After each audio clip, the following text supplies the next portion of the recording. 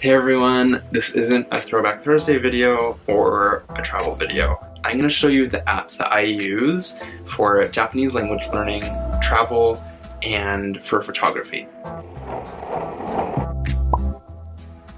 The first thing you'll notice on my screen is that my apps are set to Japanese. The biggest thing you can do if you're learning a language is just set your phone to that language. Force yourself to kind of get used to using it day in and day out and to seeing it. There may be times where you don't understand what's going on. That's okay. You can use a dictionary if you need to. I will say if you're not 100% comfortable with the language, keep it to English if that's the case, if you don't feel comfortable getting important notifications and changing important settings on your phone. It's always really quick to change it. I'm just going to settings. This icon is just general settings, and you can change language and region and just change it in there. So from there, the first app I want to show you is a dictionary app. There are so many different Japanese dictionary apps. They're all over the place, but the one I use is Midori. And honestly, if you use another app, it'll probably be the same. I want to say this video is not sponsored by anyone. These are just the apps that I use. The first thing you'll notice when you use this app, there are these different options down at the bottom. There's a keyboard. You can choose by radical if you're looking for a specific kanji, or I don't know how this works. I think it has to do with the different radicals again, but it's a system that I'm not familiar with. And then there's handwriting. You can also type in hiragana or romaji. You type in benkyo, it transliterates it to the hiragana for you. You go into the word and you can see these example sentences. This app does work in English, by the way, because my phone is set to Japanese. All the categories are going to be shown in Japanese, but they have sentence examples. It goes into depth on the kanji in the word. It shows you phrases that have the word in it. It'll even show you the conjugations. Again, the conjugations are in Japanese, but in English it'll be in English if your phone's set to that. The next app I want to show you is not an app you're going to open every day, but it's something you might use every day if you communicate in Japanese. It's called Maze. Now, it is a handwriting keyboard. If you go into the app, it'll just show you how to install it. I'm pretty sure they have an English version of this as well. I'll go back into the dictionary to show you the keyboard. This keyboard is accessible from everywhere. So you just go into there and just handwrite.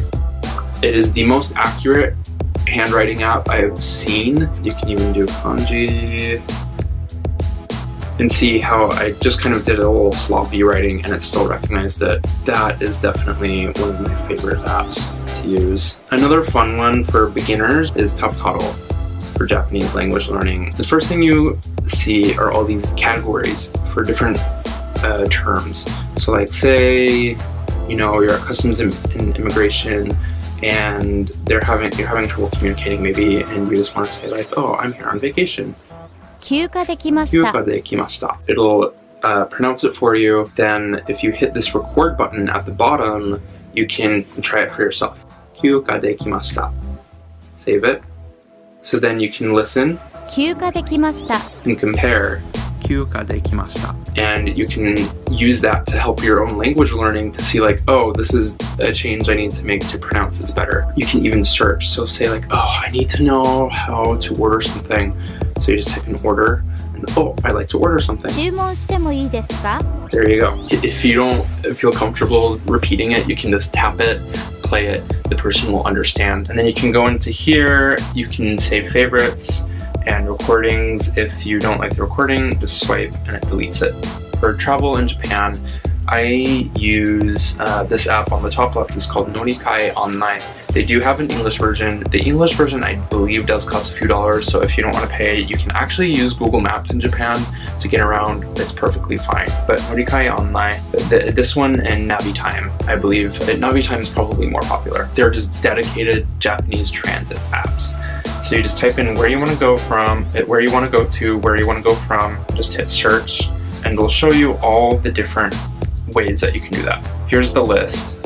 This first one, it says it's the fastest and the most fun. This one says it's the cheapest, but it also has a transfer. It'll show you which platform that you'll arrive. If you pay for premium, it'll even show you which car of the train to get on so that you can get directly to the stairs or to just transfer across the platform to whichever train. It's very in-depth. It's down to the minute. It'll give you warnings too if there's been an accident or something on the line that you're gonna take. So they'll say like, oh, this train might be delayed because there's an accident. Another app that you aren't necessarily going to open every day, and it only works if you have bought your iPhone in Japan, it's the Suica app. It also does not come in English. You can load an actual Suica card. These are the touchless payment system cards that are used everywhere in Japan except for maybe like super countryside areas. They are for paying for your train ticket. You can also use them to pay for food at the convenience store, and you seriously just like take the phone, tap it, and it just lets you in and it calculates it all for you.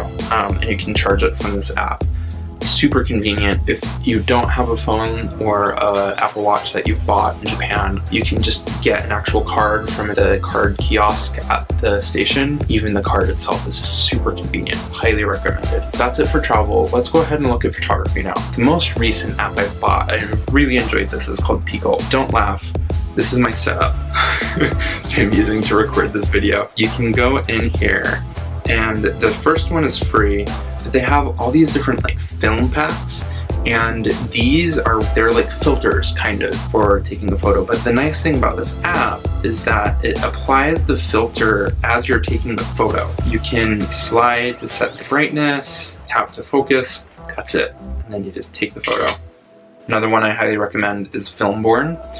It's a little bit like ViscoCam, but I like the controls a little bit better. Up on the top, there's like that red area. Those are where the picture is overexposed, so you can actually adjust for that. Hardly ever use the built-in camera just because it's not as quickly accessible. I will just use the phone camera and then go into here, pick a picture, and go in and edit it. So then you can apply these different filters, and they emulate very popular rolls of film. The top 3 and bottom 3 are different colors from Fujifilm and Kodak, and then the middle row is black and white from Ilford. And then you can go through, adjust the brightness, contrast, whatnot. The thing I love about this app the most is it also adjusts the vertical and horizontal skew, which are things that are not found in Visco. And then you can save it directly to the photo. They are non-destructive edits, so you can always go back, or you can just save a new copy. If you think of any friends that are going to Japan that might be able to benefit from this video, go ahead and share this with them. If you enjoyed this video, a thumbs up would be much appreciated. If you want to see more from Shintaro and I, Shintaro wasn't in today's episode, but he shows up. Please give us a subscribe. We would really